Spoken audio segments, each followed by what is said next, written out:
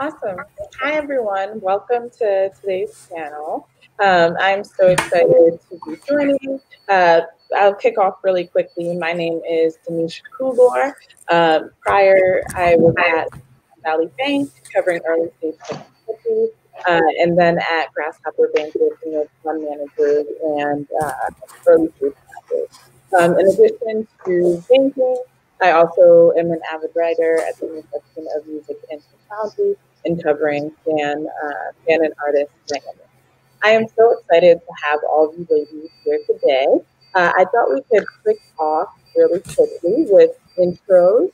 It would be great if you guys could each explain who you are and what your startup is. Michelle, we'll kick off with you. All right. Well, hi, everyone. First of all, just thanks so much for having me. I'm so excited to be here. Our company, Huue, is a biotechnology company using and working with nature and biology to create more sustainable sources of dye, starting in the fashion industry with your jeans, but kind of expanding into the entire world of color. And, you know, in the biotechnology space, we are a company that is rather uniquely and sometimes in a lonely way, co-founded by two female founders, minority women. And so it's just such an honor to be part of this panel and kind of share more of our journey from that lens. It'd be great if, Madinah, you could introduce yourself. Okay. Hi, everyone. I am Madinah Ali. I am the president and CEO of Safe PC Cloud. We are a Microsoft Silver business partner, and we specialize in data backup, data recovery as a cloud solution provider.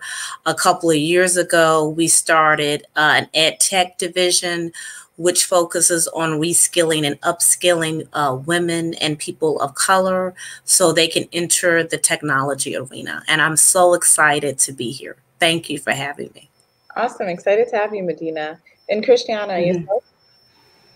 Hi, everyone. I'm Christiana Russell, partner and COO at We The Plug.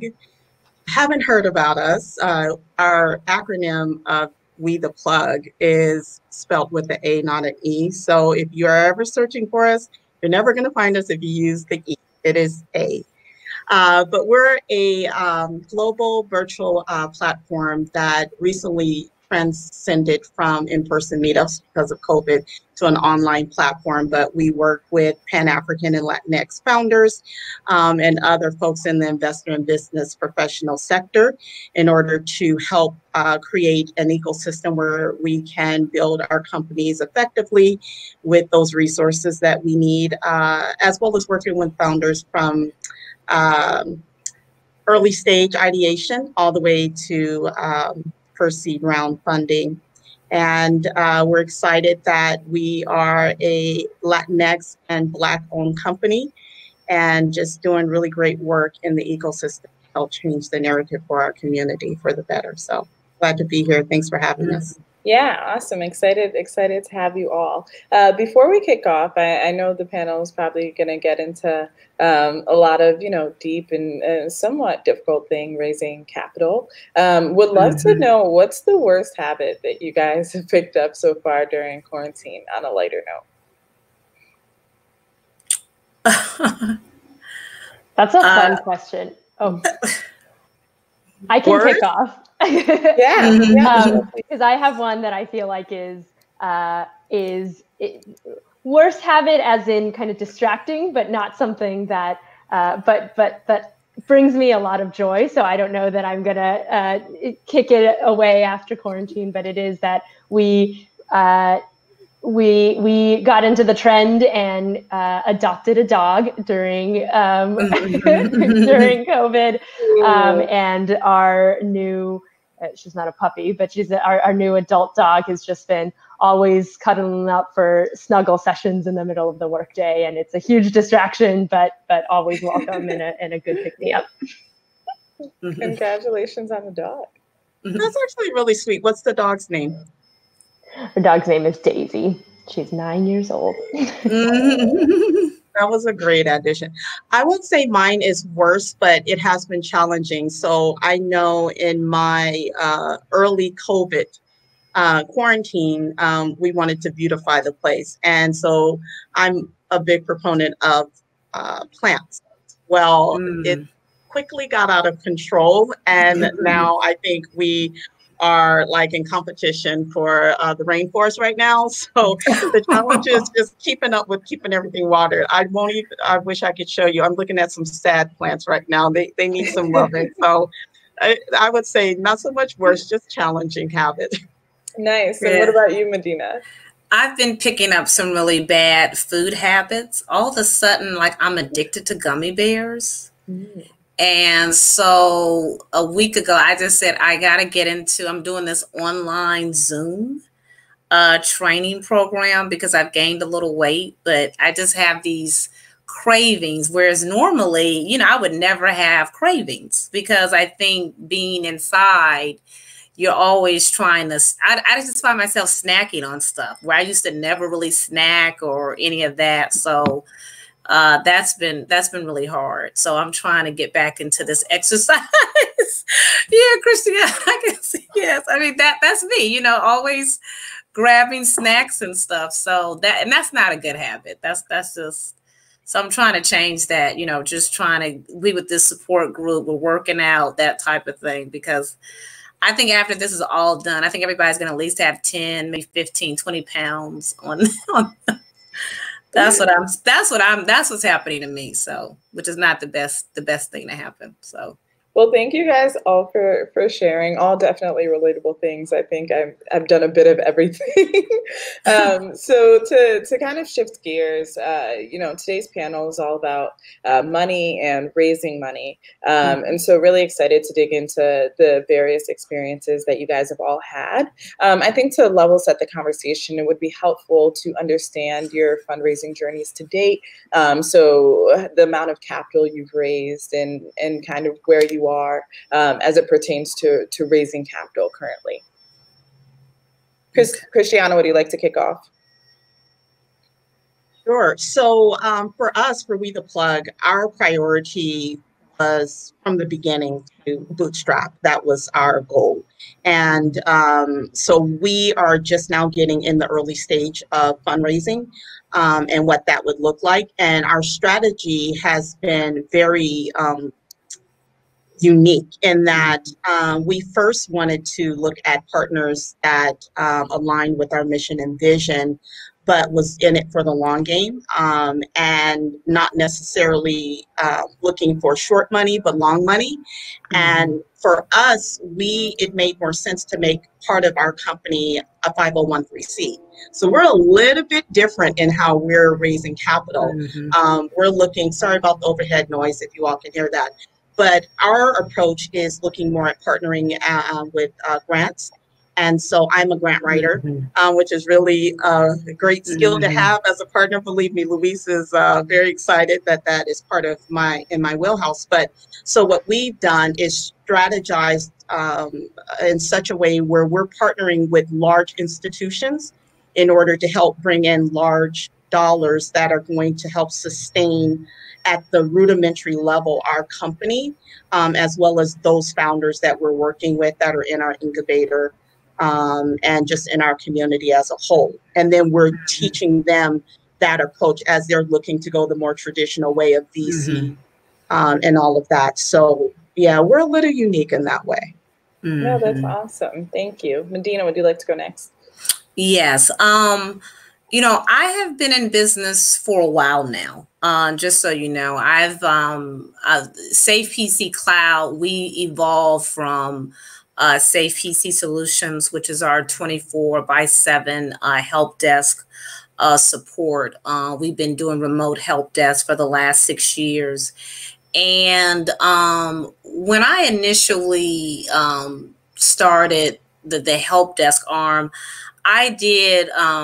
I borrowed about 50,000 from a friend, and then my business partner / private investor, he matched about 50,000. But one of the goals that I have always set for myself, and this is my advice to all entrepreneurs, particularly us as women entrepreneurs. And I think a lot of times we come up with these great ideas and everybody is so excited about the next big thing, and people try to really go out and raise this money. Make sure whatever you develop, you have a product, you have a good product, and you have a good service. Because when you have customers and you have paying customers, you are really in business. Yeah. And one of the things that I have always focused on is cash flow. Mm-hmm. And when I'm speaking to potential, and I like to stay in the private investor route, because a lot of times with venture capital, they tend to want to take control and ownership. And today I can say, after being in business 6 to 7 years, I'm still the majority owner and I still control the majority of my company. So you have to really consider if you want to go that VC route. I think Christiana makes a very good point about grants. There's a lot of grant money out there for women, women of color, small businesses. Always apply. Even if you don't think you're going to get the grant, I have someone in my office, every time a grant comes through, we apply, and that money adds up. And when I decided to start my ed tech division a couple of years ago, people were like, "Oh, why are you stepping away from the cloud?" I said, no, I'm not stepping away from the cloud. I know that a lot of the learning, a lot of this remote and virtual learning, we're going to be doing it in the cloud. Now, guess what's happened? COVID-19 and the pandemic has sped it up. So it's been a good year for us in business because we were already positioned to provide remote IT support. We were already positioned to provide remote cloud solutions, but we were also strategically positioned to provide remote virtual learning in the IT space, because a lot of people see that as an opportunity for job growth and getting back into the job market if you were recently laid off. So I always tell people, focus on delivering the service and the product. Focus on, even if your customer is a pilot customer, perform very well with that customer. See if you can grow that customer.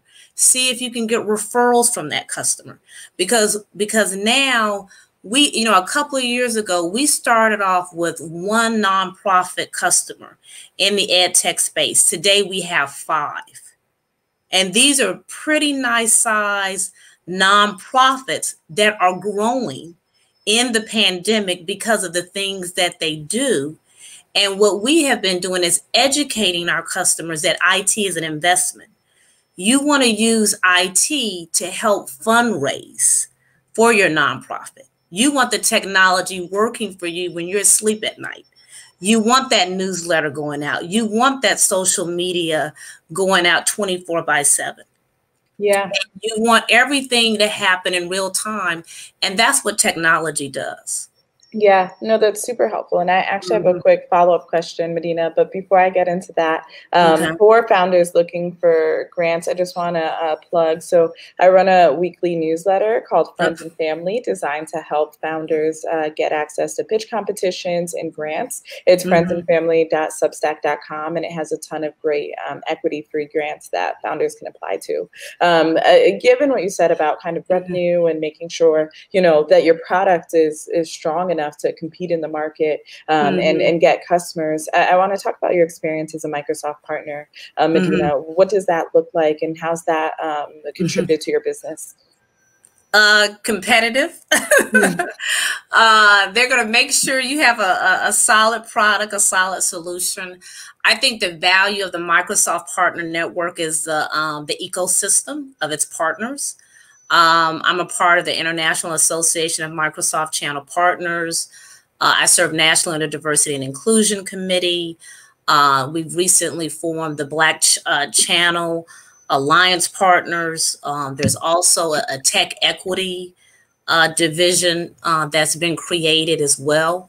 But the beauty of the Microsoft Partner Network, and I encourage all technology companies to join, and if they do have a product or service, get it on the commercial marketplace. If you're in cloud, I think you need to be on AWS, which is Amazon. I think you should be on Google Cloud, and you should be on Azure. I think you should be on all three platforms, or at least be familiar with all three. As a Microsoft partner, of course, they're pushing Azure because that's their solution. So what the value is, the network, partnering together to deliver your solutions to a client. One of our partners, Gryphon Consulting, they're leading experts in network engineering, and his company helped us with one of our clients, which is a large printing company here for Piedmont Hospital. They've had tremendous growth because they're working heavily in healthcare. So as a result of that partnership, it helped grow my company. So I think it is one of, Microsoft probably doesn't do the best job at marketing the partner network, but it's been one of the most valuable things that's added to my business. As a part of our products and services, we offer Microsoft 365, we offer Dynamics, we offer Azure, but we're also offering products and solutions around that. And Microsoft provides a lot of training and support around that through the Cloud Enablement Desk. I've also been a part of the Women in Cloud Accelerator program, which I also encourage women to apply to because it helps you redefine your product and your solution. But I always go back to my same philosophy. You have to have a customer base. You have to continuously build a customer base. We submit proposals daily.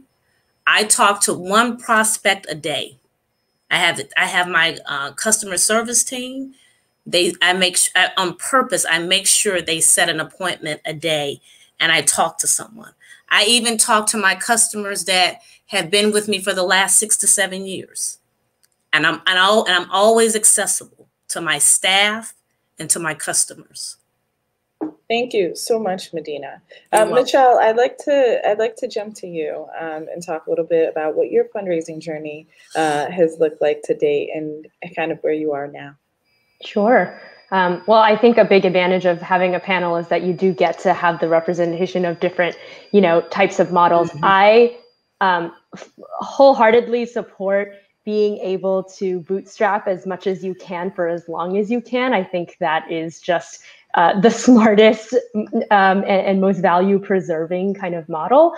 As a biotechnology company, kind of deep tech play, that was really, and honestly, first time young founders, that was hard for us to do. And so our technology was developed by my co-founder at Berkeley. And so we spun out the technology from there. And in order to really get our start, we have been funded primarily via the kind of more traditional VC channel. So I'm happy to share a little bit more about what that process has been like. Yeah. We started by, after kind of Tammy's graduation, we started at the IndieBio Biotech Accelerator here based out of San Francisco.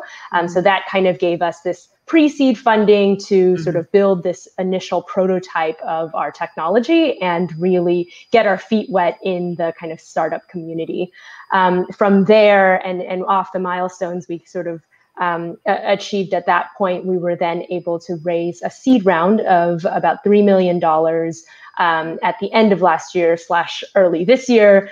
We closed it in a couple tranches, which tells you something about just everybody's fundraising journey is unique, right? And can you dig more into that? Like from the time you knew you wanted to raise this seed round, what did that process look like for you? And also, how did the decision, come in terms of taking on capital in tranches? Because I always used to like to joke fundraising is a full-time job. So I'm sure the decision to pursue more capital didn't come easily. So would love to kind of understand that journey a little bit more.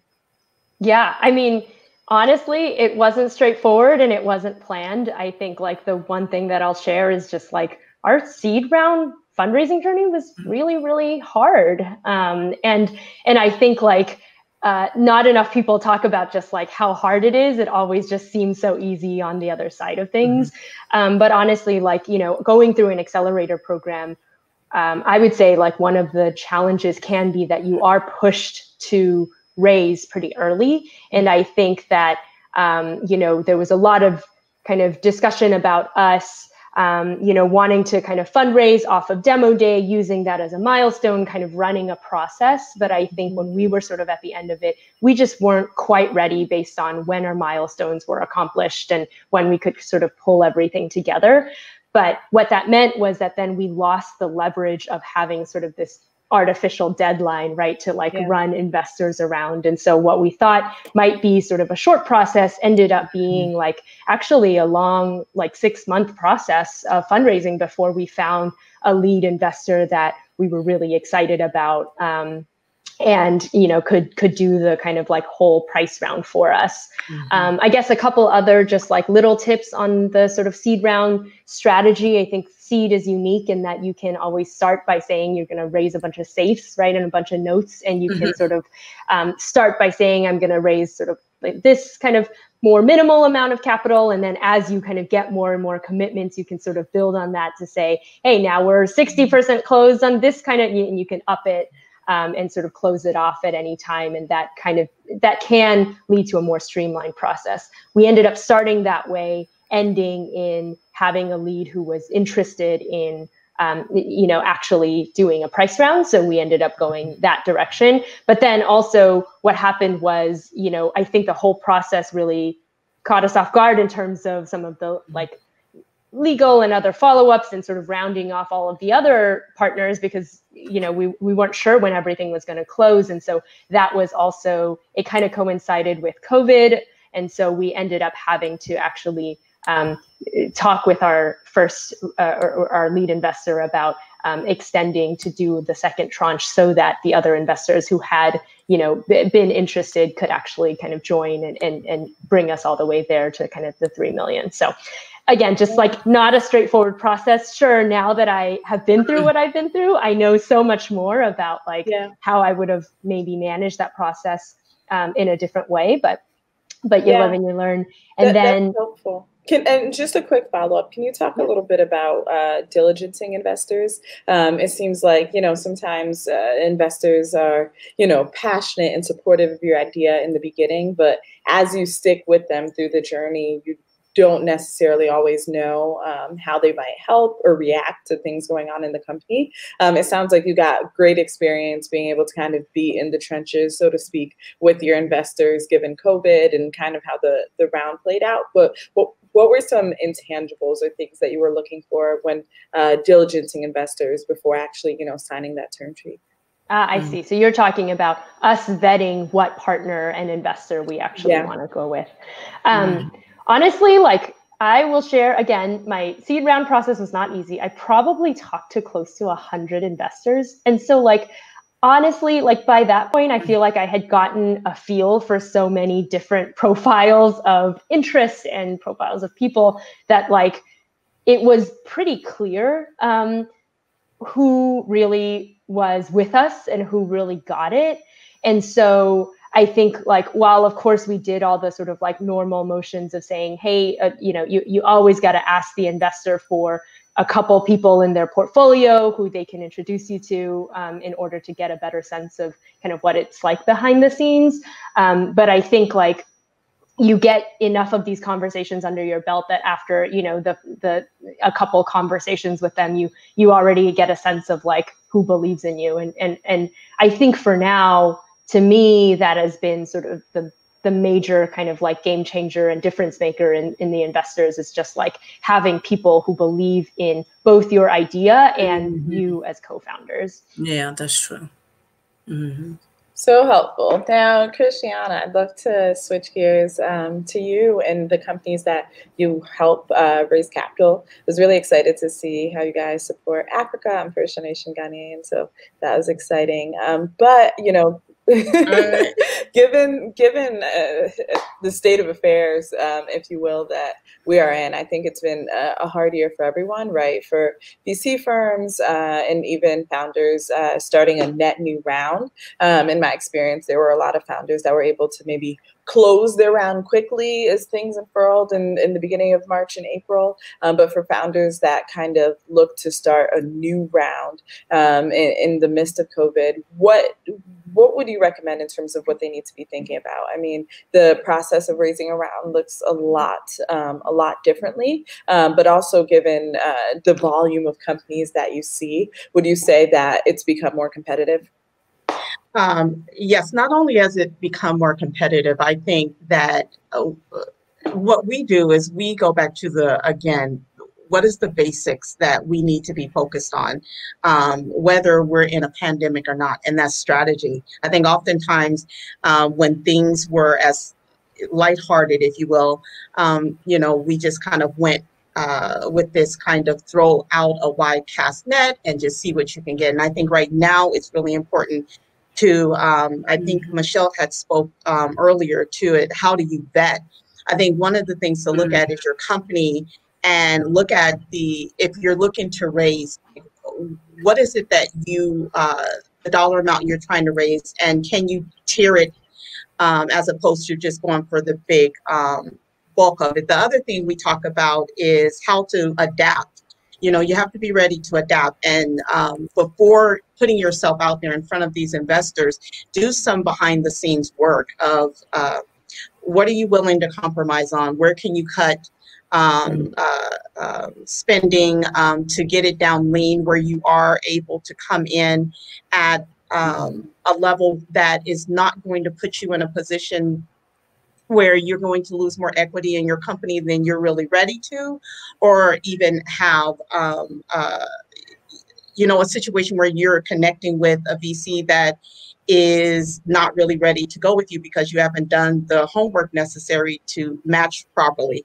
I think also we talked to our founders about looking outside of just your current ecosystem. Right now, the playing field is really leveled, so you don't have to just focus in your home area. You can look abroad. And so what's really nice about partnering with other groups that are in our community on Meet the Plug platform, membership platform, is that you are able to kind of test out the market in other countries or other states, cities, and see what the conversations are looking like in that area. I think what's really important outside of those things is also networking, which is kind of what I'm talking to right now. How are you expanding your network in order to put yourself in spaces where you can get a better lens into what these investors are looking for?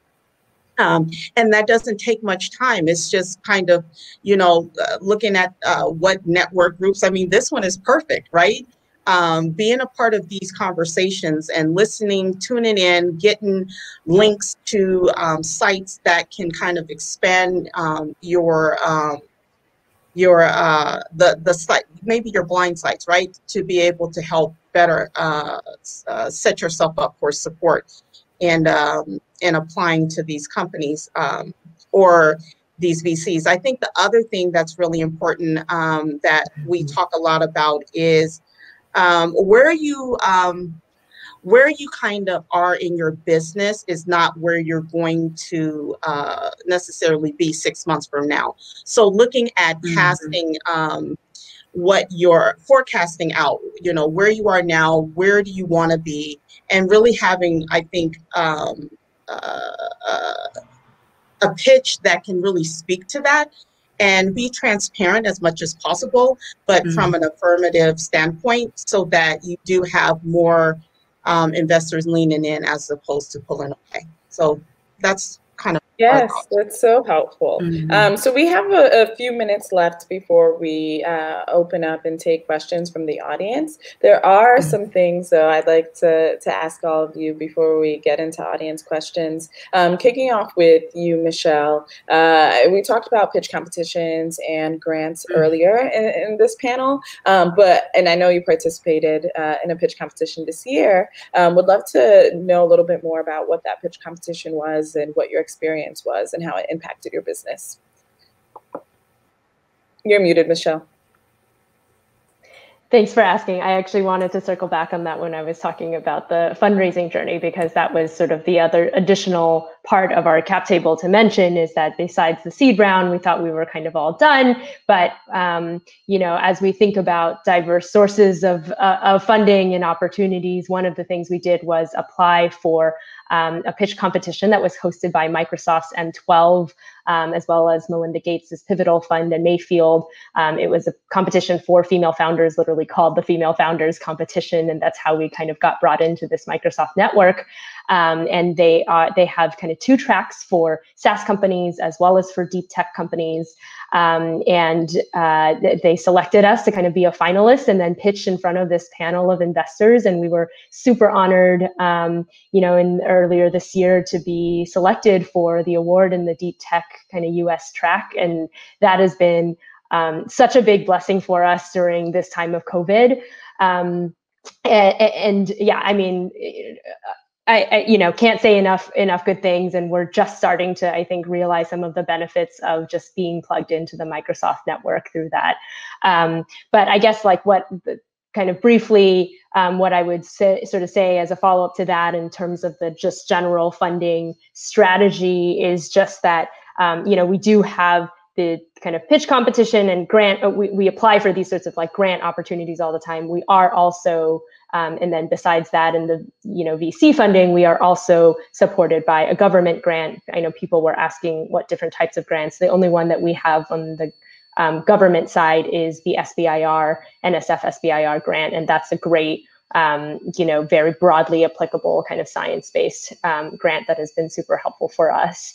And my just like quick kind of spiel on just like finding the right opportunities to pitch for, I think it really depends on like the size and stage of your company. But like kind of given where we are at this point and the amount of funds that we have, I always have to balance between how much time is it going to take to kind of go through the application process, and you know how much is the reward, and usually there's a lot of like grant opportunities that are just like quick and easy, and so yes, just like Madinah said, like totally apply to all of them because you never know, and then other ones that are a little bit more lengthy, I think we have to now be a little bit more choosy on time with, but I think that the biggest advice is like, you know, with this female founders competition, we honestly never in a million years dreamed that we would like win this thing. I think we felt like it was such a stretch, but that didn't stop us from applying. And I think like that's the thing to know is like no matter how far of a stretch you think it is, I think don't let that, the fear of that, stop you from putting in an application and putting your best foot forward. Thanks so much, Michelle. Madinah, it was great hearing your experiences earlier as a partner and kind of how being a part of, you know, a part of that community has led to tangible things for your business. I know that there's a new kind of partner opportunity being launched, and I was wondering if you could share more information about it. Are you referring to the Black Channel Partner Alliance? Yes. Okay. Well, you know, the challenge, I think, for Black entrepreneurs in general is we don't have a lot of similar networks. We don't have similar access to capital. You know, it's very difficult sometimes to get resources. A lot of my colleagues are, you know, first generation, not only entrepreneurs, but also first generation college graduates, and the first in their families to go into technology. And then now you're stepping into that whole world of entrepreneurship. And, you know, I remember, I got my master's degree at Cornell University. And I remember when we were interviewing and, you know, and I just remember some of my white male colleagues, their fathers just made a few calls to Wall Street and they had a job. They didn't interview. They didn't. One actually started a company right outside of college. I think he got $1 million investment, from a family friend. So the whole notion to create this alliance is an opportunity for Microsoft to mentor.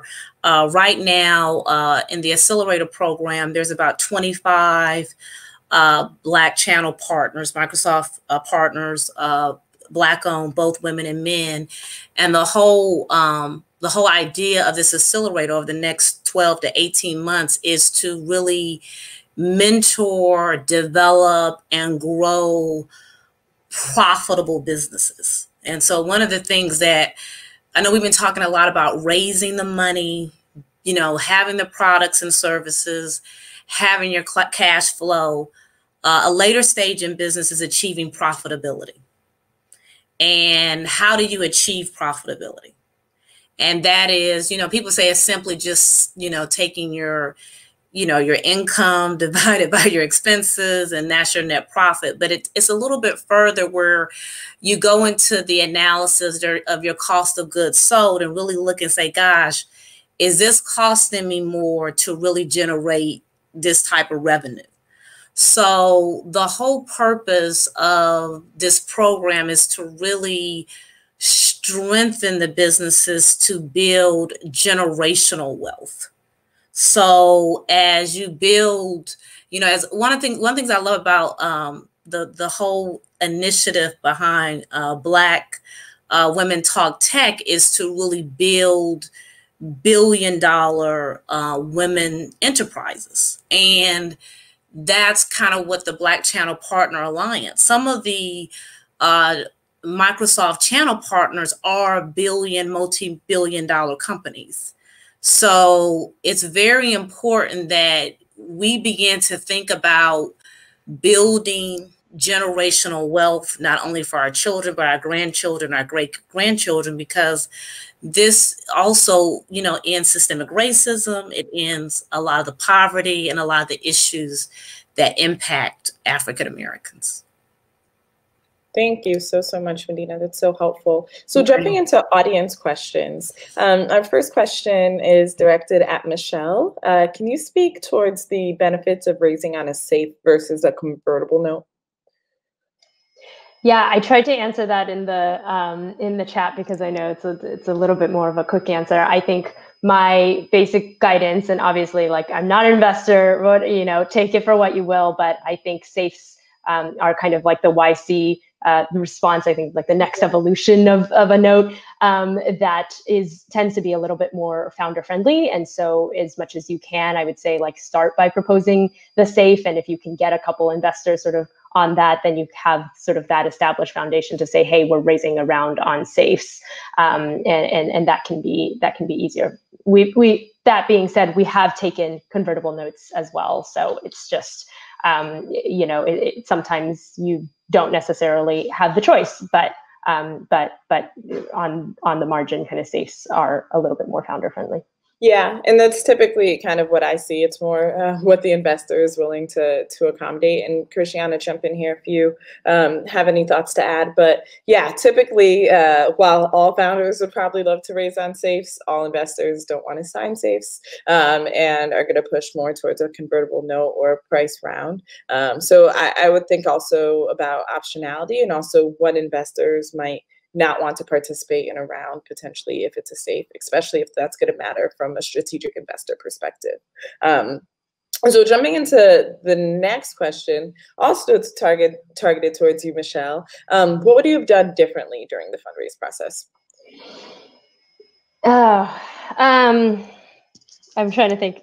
I mean, I feel like there's a lot, and yet I also feel like there's just so much that you can't, control. Obviously, everybody says things about kind of running a super tight process. So I think as much as you can, run that tight process, which means, research all your investors in advance that you think are kind of good fits for you. I thought So we participated in the All Raise program, which I think after the fact actually provided a lot of, additional helpful tips that I think I would have liked to know along the way. But like things like, okay, so you got your list, and you've done all your research, and then you basically consolidate when you have all of the warm intros that are going out, and then you kind of want to schedule, ask to schedule like 4 weeks out or something like that, so you can then have kind of like a dedicated block of time that you're like talking to all of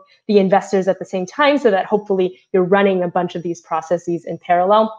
Those are all things that I learned, but didn't necessarily always get to do. And so certainly I think, coming into like the Series A, it's something that, I'll want to test out a little bit more. But I think I guess a couple kind of reflections that people shared with me after that I just wish I knew and could remind myself of along the way is again, everybody tells you the kind of, you'll either hear the glorious outcome at the end, or you hear what the optimal process is, but you don't hear enough about all of the sort of hardship and whatever ups and downs along the way. And the truth is the perfect process really only happens in 10 to 20% of cases, and it's really the majority of the cases that it's a roller coaster of a process, and that's okay. And you have to give yourself grace and kind of acceptance through that whole thing.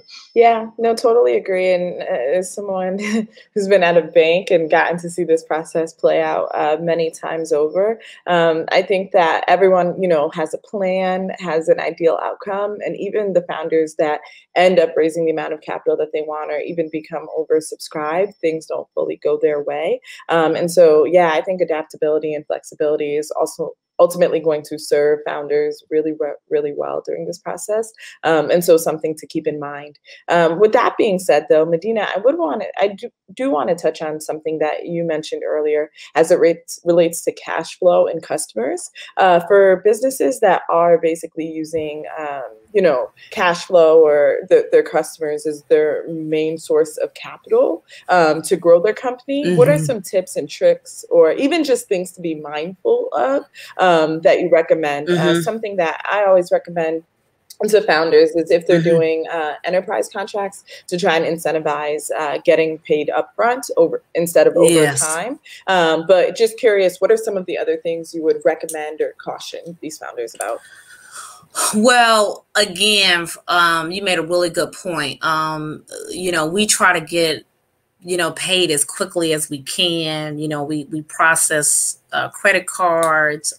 We've set up where we're able to receive ACH. So you want to make sure you're able to receive your payments very quickly. And you want to offer your clients discounts for them to pay you quickly and try to, get paid electronically as best as possible. But when you have built that cash flow, focus on trying your best to maintain that business credit, because Michelle is so right. There's so many ups and downs, and I commend her, and I'm so proud of her that she had the courage and was able to achieve what she was able to achieve.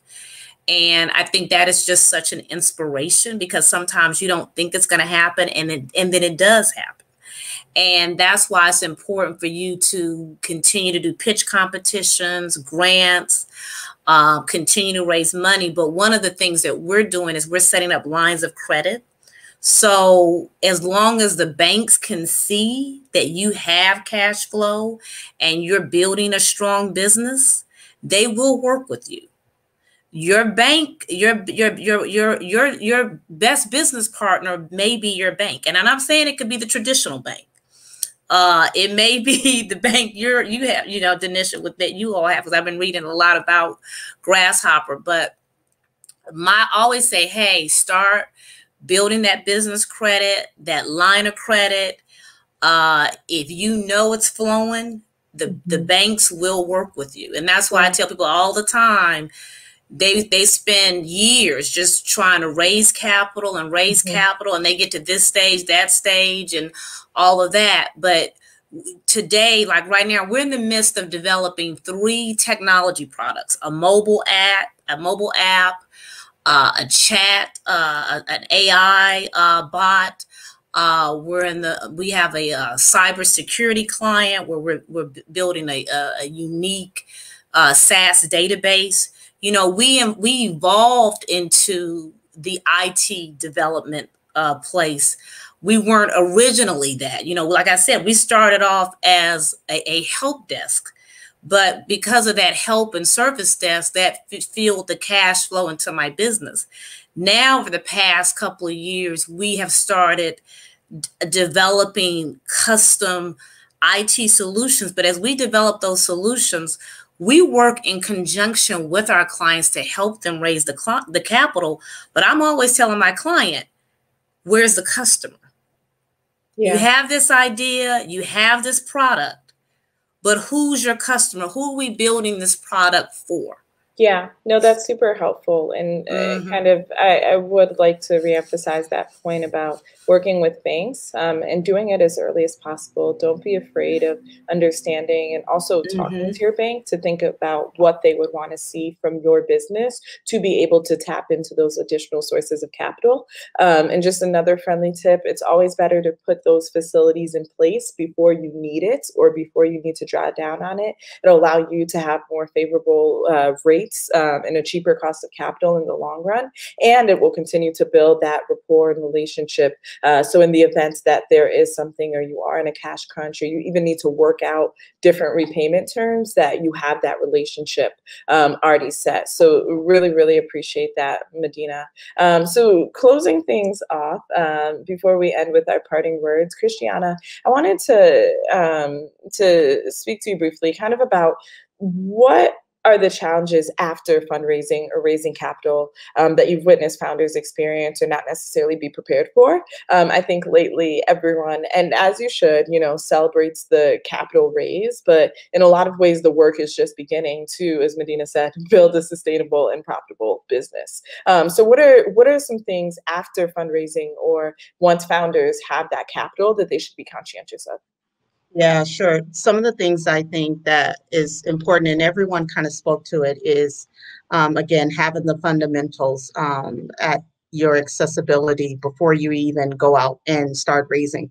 So if you have your budget in place, if you already have, an idea of who you want to hire, you already have your team, those things are really helpful to help avoid unnecessary challenges. But what oftentimes we've seen in our experience with my business partner and I is that most of those things weren't in place. So they got the funds, they started raising, it was all exciting. And then they started hiring, bringing people on, spending money, and it wasn't, it was poorly allocated and didn't yield the outcomes.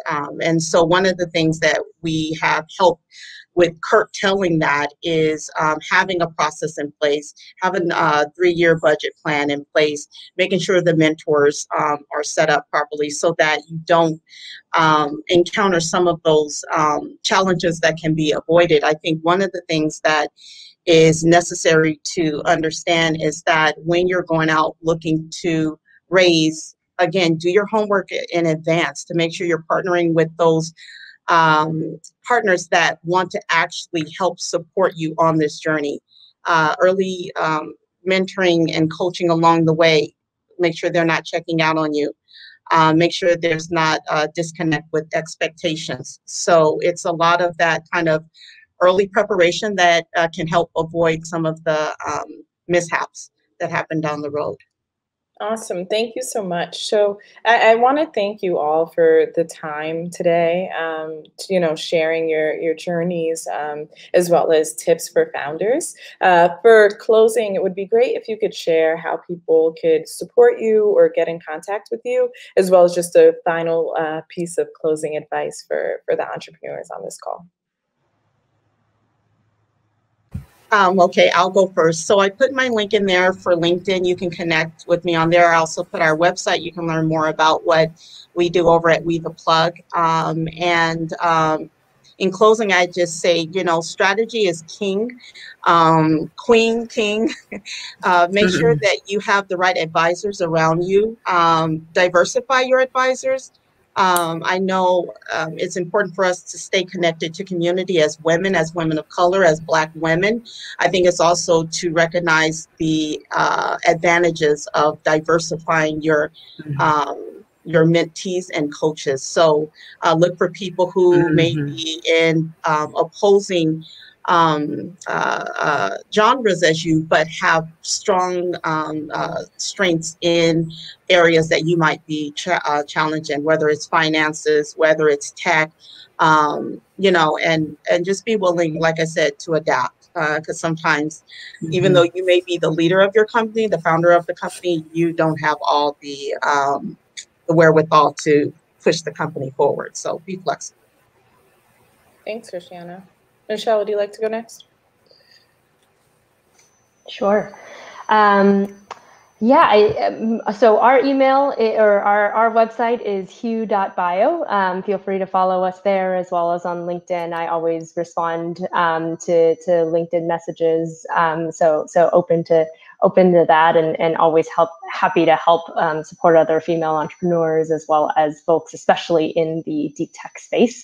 And then the other thing that you can do to support us is really just start getting a little bit more aware of your wardrobe and how you can shop more sustainably. And I think definitely, I hope that you all will be on the lookout for when, clothing and jeans powered with Huue dyes are available on the market. In terms of my advice for everyone, I guess I would just say the number one thing that has been the challenge for me over the last 2 years has really just been believing in yourself, and it applies in so many different contexts because again of the ups and downs of just the company building process. Your confidence can often kind of take the biggest hit. But especially in the fundraising process, like to get a little bit more tactical, I would say, remember that it's your company and nobody knows how to run your company or what the metrics are to look for in your company better than you. So tell your own story and don't let kind of other investor direction kind of trip you up. Not to say don't be humble and everything in moderation, but own that it's your company and your story, and don't let your confidence be shaken. Thanks. And Madinah. Well, first of all, I did put my LinkedIn profile in the chat, so please connect with me on LinkedIn. Our website is www.safepccloud.com. I also put in our EdTech site as well. My feedback is, again, it's important to have confidence. Believe in yourself when you are rejected, because you're going to often hear a lot more no's than yes.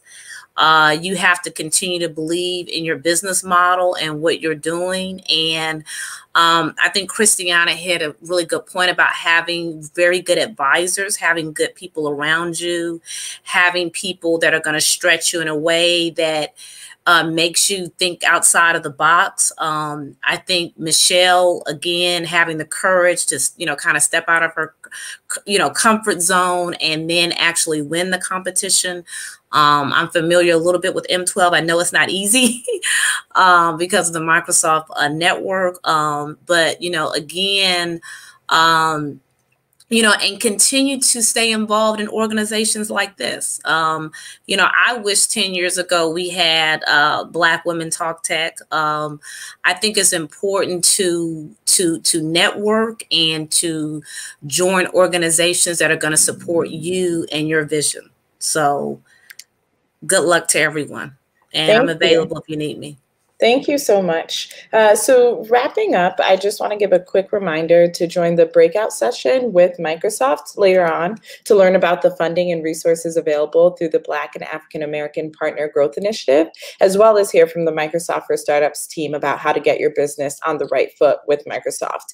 If you guys have additional questions about how you can work with Microsoft or how Microsoft can support your business, you can go to aka.ed ms/partner growth to learn more. One more time, I'd like to say thank you to all the panelists as well as Microsoft for helping facilitate this, and looking forward to the next session.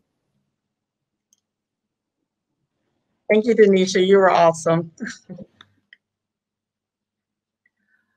Well, thank you so much, Christiana, Madinah, Michelle, and Denisha for that powerful conversation. And of course, a special thanks to Microsoft, one of our strongest supporters and advocates of Black women in tech, y'all. So we want you to show them some love, throw some hearts in the chat for them. And we want to go ahead and give a little second reminder. We are giving away free 1-year subscription to Masterclass, y'all. Masterclass has over 90 video classes from world-renowned leader experts, right? In business, in tech, in leadership, cooking, and much, much more. We are selecting winners throughout the conference. So just go ahead and post your favorite quote, maybe the conference flyer, using the hashtag FOF Summit, or you can also post it on Twitter, Instagram, LinkedIn, and just tag us, and we'll go ahead and find a winner. But our very first winning girl is Melissa R. Borden. So thank you so much, Melissa, for your amazing, amazing post. So congratulations, and make sure you give her a high five through the chat. And so coming up next, y'all, we have so much in store for you. I hope you are all enjoying the conference so far.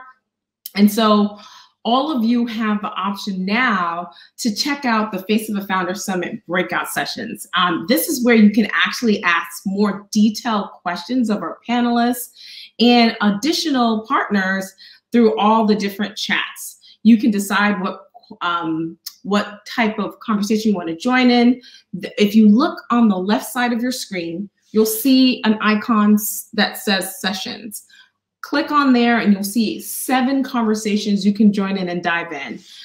If you want to know where I'll be, you can join me and BET's Kimberly Page, Kimberly Blackwell, and Tana Sams in a conversation on entrepreneurs to investors, how to turn no into a yes, and why betting on Black women really matter.